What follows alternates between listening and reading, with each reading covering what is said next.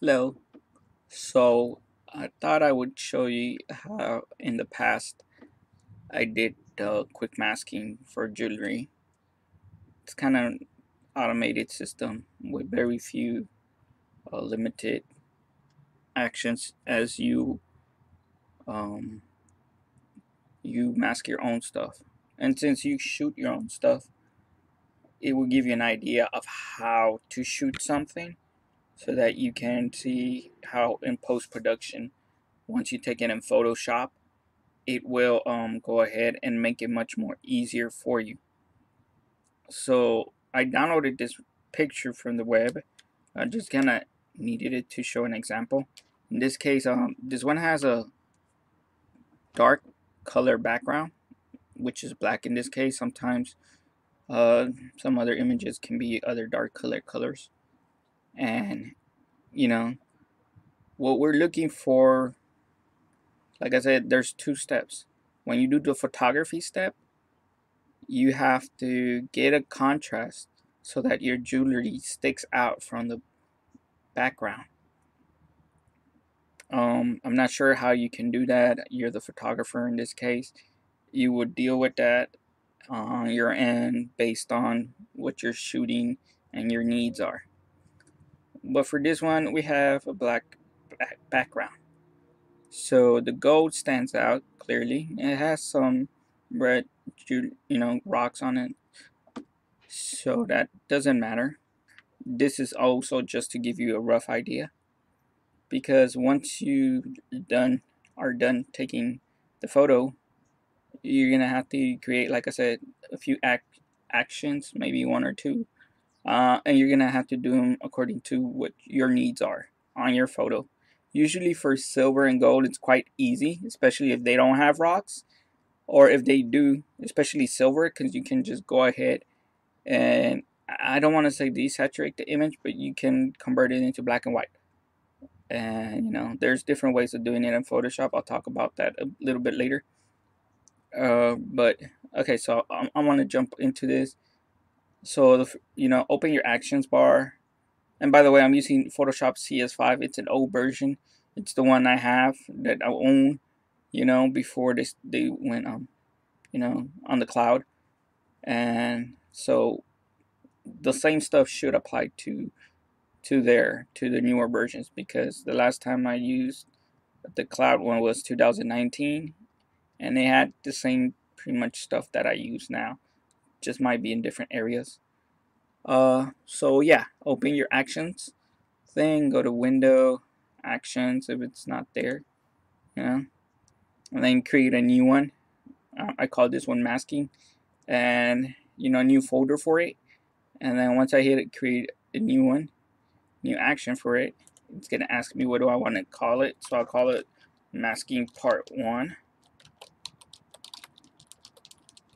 And because we will be eventually stopping it, so the function key for this one, I'm gonna set it to F12, and I hit record.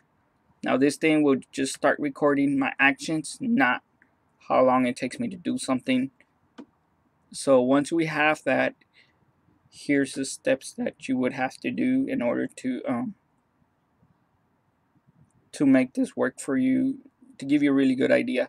And keep in mind, this is done for a dark background. So what we would first do is unlock this image. It's going to be called layer 0, and see, it'll record the set background, and it records the name, by the way. So don't, if you rename something here, it's going to record the naming, the name and the new name. And whenever you play your action, if your stuff isn't named accordingly, then it would just not work, because it has to match exactly the names. So I wouldn't bother with naming anything while you're doing actions. Okay, and so once you have this on, duplicate the layer, Control J, make a layer 0, select it, not visible, because you'll see why in a little bit, because eventually we're gonna use merge visible. Okay, so we select this layer back again. And then once we have this layer, we have to make this contrast so that our masking is a little bit more better, stronger and easier to kind of tell the edges. If we zoom in on this, or I don't know if you can tell from this distance, but let me press Control 0. You can see there's shadow there along this, so it may help, it might not help against us, but you see there's gaps in between the jewelry piece, so that also doesn't help having something that close. So that's why I think I mentioned in Discord that if you're gonna shoot something, make sure it's not close, so that you're not capturing a shadow from there, and it's gonna make it easier. So once we have this layer 0 copy, you're gonna use an hue and saturation mask, adjustment slider. Sorry. What we're gonna do here is gonna set this to let's see, saturation, the blend mode on that layer, and then we're gonna bump the saturation up. Keep in mind this will be generically speaking for all your images that use this action, so you kind of want to use it accordingly. See right here, this is a low res picture, so you see some pixelation at the edge, but I'm gonna go ahead and just tone it down to maybe 70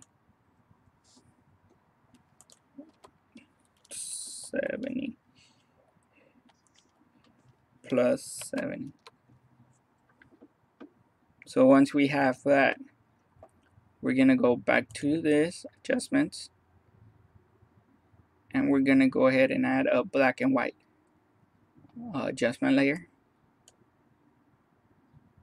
And because we want the colors to stand out from the black background, we're gonna slide everything to the right to make it white, and you'll see how this starts to stick out clearly. We still get a little bit of pixelation because that's the bad quality images. This should work way better with your pictures, better camera and all that. And then we're gonna go back here and we're gonna create a levels adjustment layer, and this is where we're gonna hit stop on the first action, because we're not gonna do anything on this one, because this is where the human part of the interaction comes in. So the first part is just to get all of this done. So you hit stop, and that's masking part 1, which is F12. Then you will manually just, this goes picture by picture, and you can see there was a name up there. Picked up the color, it doesn't matter. That will be easily removed. So what we're gonna do here, the manual part, is you're gonna go ahead and adjust this to your needs, and it shouldn't take you long. That's why I'm saying most of the part is automated. But you do need to have that human interaction just a little bit. And so what we're gonna do is raise our blacks, make it so that all these little edges around it get darker.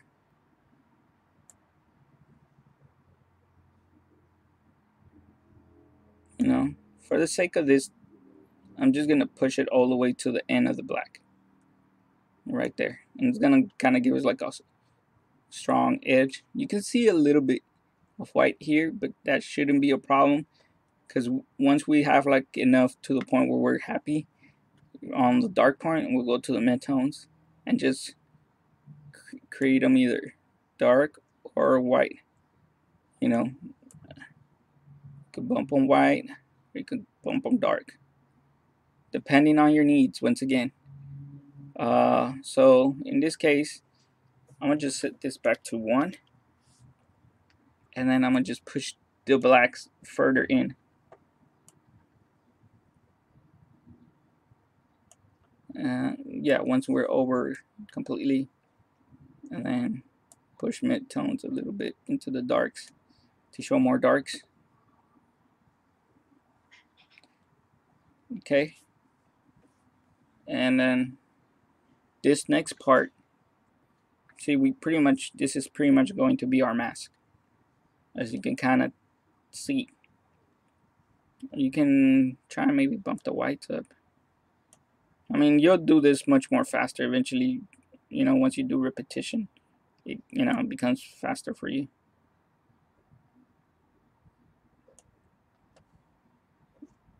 So I'm just gonna leave it at that. Then we're gonna create the part 2. Once I'm okay with that, remember, don't rename these because the actions have to be the same. So to create new one, it's called masking part 2, and then I'm gonna change it to F8 and kind of keep these separated. Hit record, and once we're there, we're gonna go ahead and, since the layer 0 is not visible, we're gonna go to layer and merge visible, which is fine. And then we're gonna go select all, edit, copy.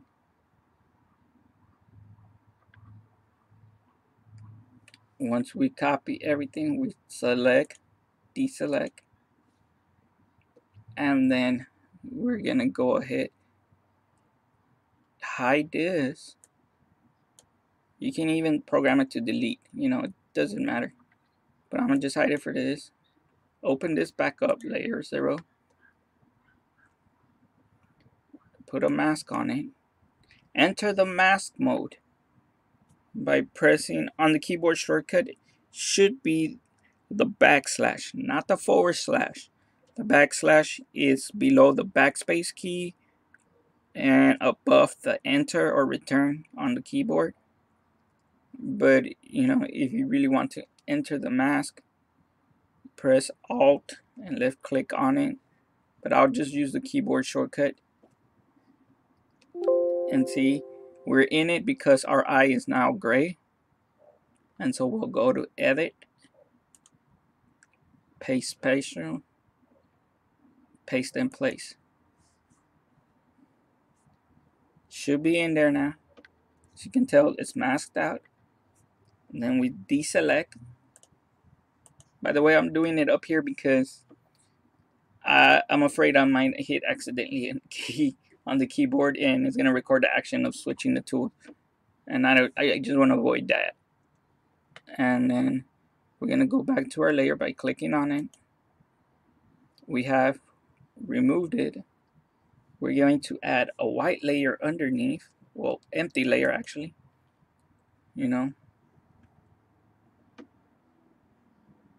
And then, oh snap, I just realized, maybe, just maybe, because I press Control when I hit the new layer, it won't pick up Control and put it under. It'll probably create it above. So it was probably better to create new layer and then move it down so it records the action of moving it all the way down. Anyways, we're gonna continue and assume everything's working fine. Press Shift and backspace. Fill it with white because you don't want to do the Alt or whatever keys that are for your current colors, because you might have used Photoshop earlier before and it has a different color, so when you run the action it'll use the last color that's on there. So just go with Shift backspace and use it on the contents. Use white, fill it with white. Boom, it's there. Now you can hit, and you can delete this layer if you want because it will recognize this is levels 1. You can delete it, and you can even go as far as selecting the mask, do a little Gaussian blur, or go into the mask and do a little bit of feathering if you know your images, how they're gonna come out and whatnot. if you need to. In this case, for this example, they're a little bit rough, but that's fine because I wanted to make sure I got everything in here, Then I'll go ahead and filter, blur, Gaussian blur, and I'm going to use a fraction of 0.4. So hit OK. If I zoom in here, see the edges aren't that crisp anymore. If I wanted to, I can also record a fade and then just reduce it by like 50% if you feel it's too blur, or another percent, 75. I mean, leave 75% of it there, or 25 actually. Hit OK. You're there, and then you can end this. Stop. It ends. Now you have your 2 recorded actions, and this will work for with a white background. Now, because on this particular image, I downloaded it off the web or whatever, it's not the best quality. Sometimes you will run into areas where, like right here, you have missing pieces. You can just go into the mask. Anything you feel like, it needs it, just paint it white, There's no need to spend too much time on it. And especially if you know the image in the end is going to be used for a low res online picture or whatever, don't have to put too much work into it, Some of these jewelry pieces, like here, it's red, Oh no, this is actually white from the stone because it goes red, white, red, white. So see here, it's black. So I'm not even gonna bother with that. Maybe the pearl right here. Probably the only thing I probably would keep in mind. So there's little minor tweaks. It's not perfect, but it took care of like 90% of your work. This is black. Mask it out with black. That's it. You need to mask out other things. I don't know, maybe this end right here at 25%. You can do that. But these are like little things you can do after the action. Okay, so now you have your product on a white background, clean white background. You can go ahead and move it. It's still gonna be in the white background.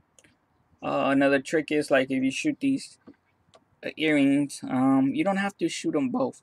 You can just shoot one and in post-production copy, flip it over or something if they're kind of uniform, so that no matter if you look at it on the left or right, it'll be there.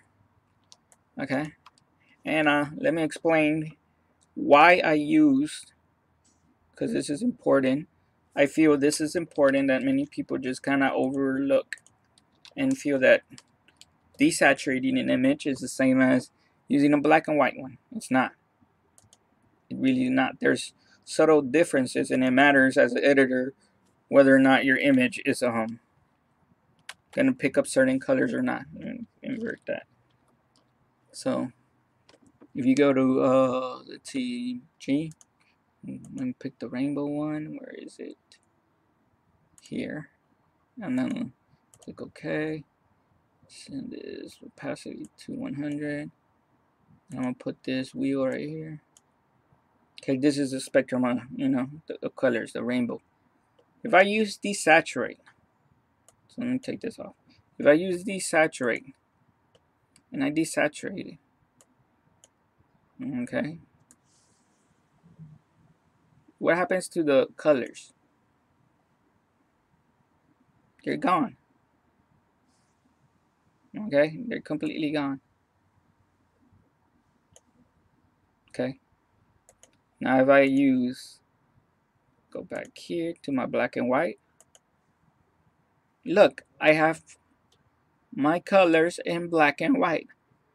Not only that, if I feel like, hey, yellow should be whiter, and boom, it picks up yellow.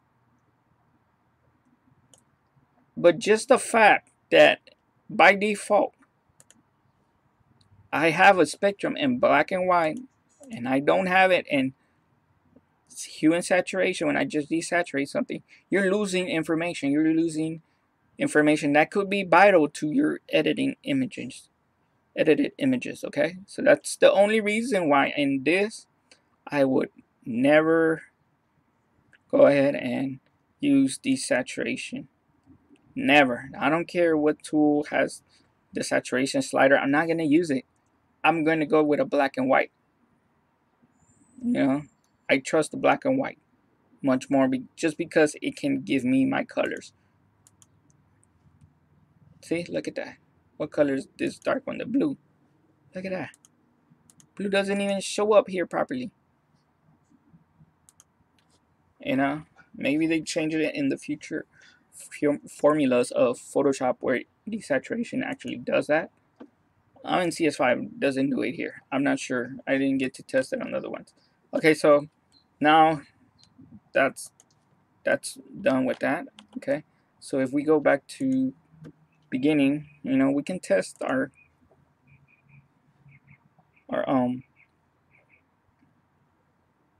masking stuff. So the first step, I could close these actions because it's gone. I can press F12. So let me look at my keyboard. Press F12. Let's see if this works. Boom. All that's done. I just do this. Bam. Press F8. Hopefully this works. Select is not currently available. Yeah, something was up. Like I said. See that layer, the new layer that was white? It didn't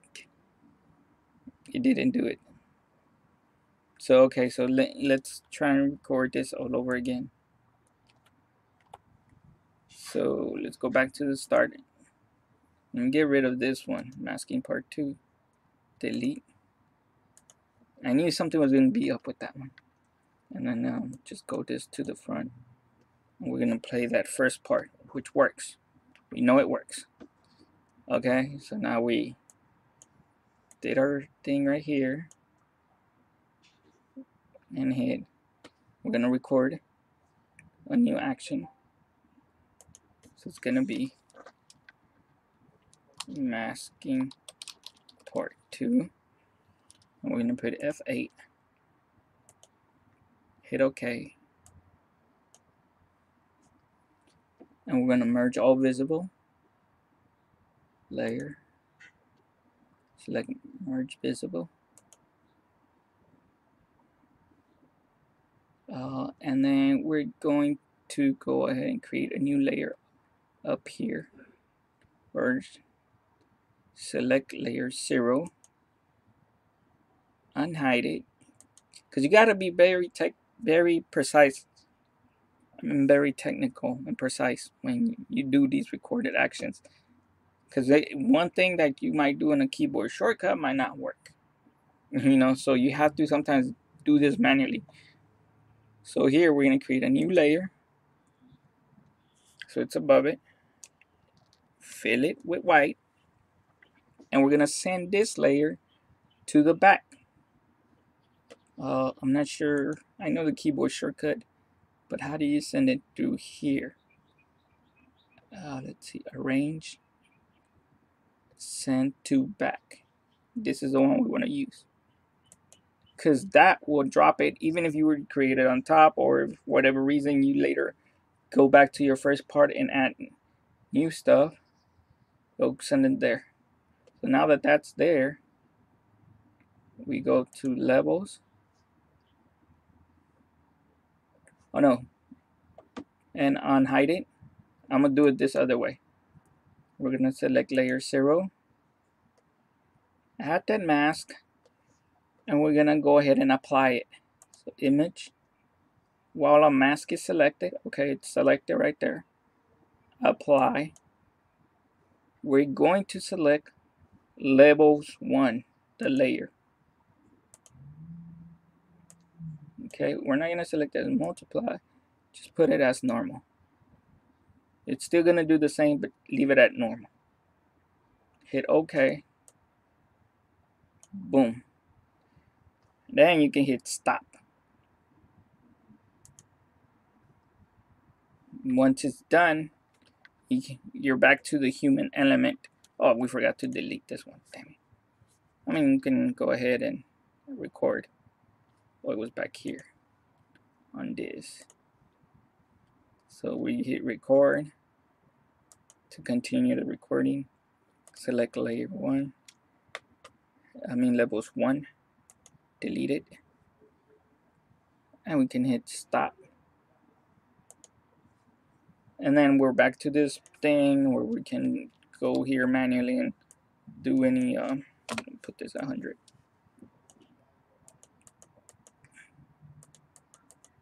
Anything we want. Go back here, tweak that again.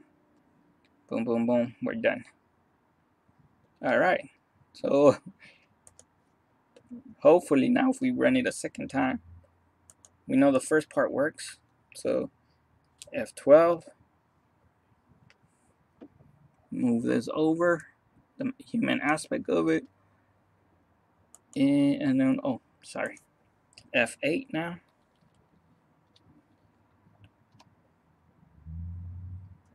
Bam, without a problem. Easy peasy, baby. You just spent a few seconds. And here, you want to make sure you select the mask for whatever reason. Just hide that. Okay, easy peasy, baby. Easy peasy. That's all I gotta say. This will work on any other image you bring. I do have an example one of this image is bad. The gold will come out, the blue will come out, whatever. But the problem with this one is that you don't have a contrast between the background and your product. Not only that, your product is actually close to the white. You see the shadows casting down there? This is going to be a problem.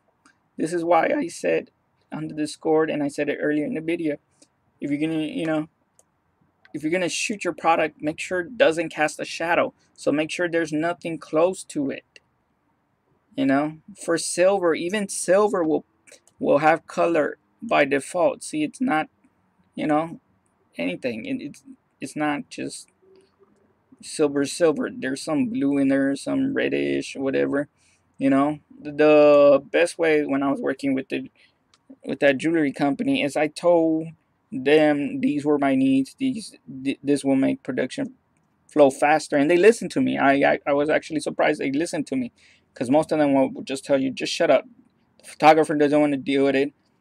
Just do your job. You're paid to this and that. Photographer doesn't wants to do extra steps, and I've had places that straight out were like that. They didn't care.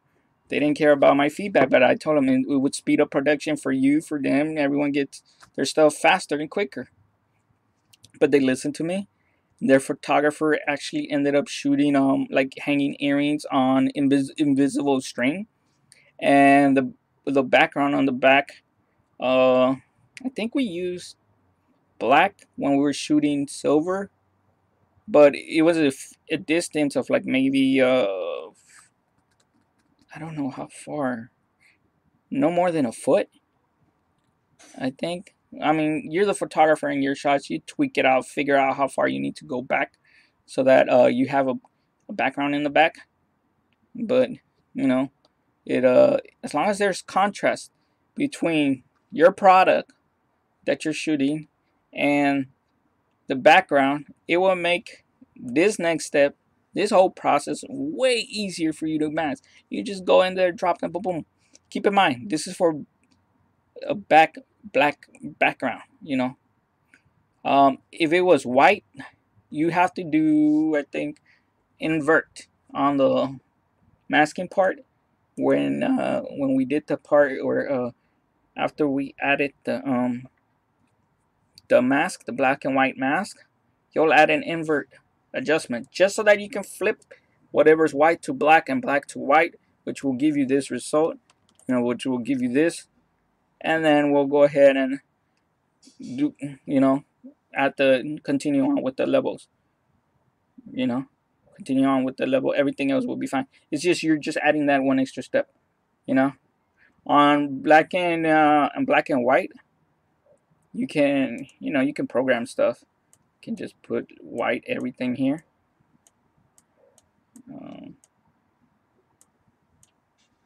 So that in case you manually ever need to use it, you can just go here, set them all white, and then save black and white preset.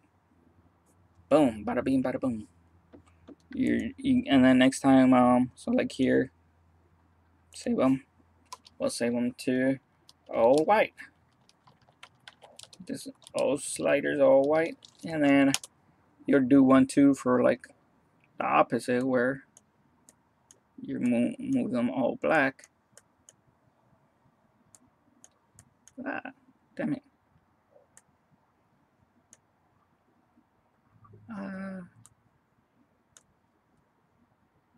So you get the idea from here.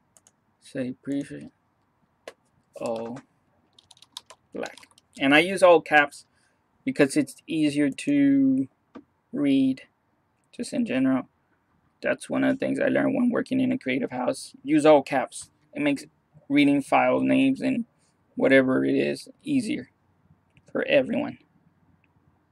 Okay, so that's all I gotta say, but I hope this gives you a clear idea on how to move your production line faster, on how to do the masking process in an automated way where you're not spending time on what to do.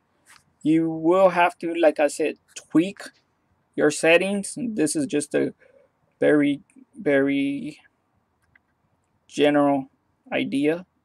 So for your needs, for your specifications, you'll have to tweak it to your liking. Okay, and then you'll see what the results are. On save your actions. I think you can export your actions. I don't remember. It's been a while since I played with actions. But look at that. You can just move it. Doesn't matter. Doesn't matter. And like I said, when you're shooting, keep in mind you have to have a contrast for your background, and whatever's in the background, make sure it's not a bright ass color that will reflect or something similar. So like if you have gold, don't put an orange background. It's just gonna make it difficult for you.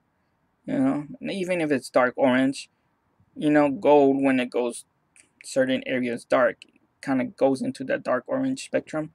You want to stay away from that.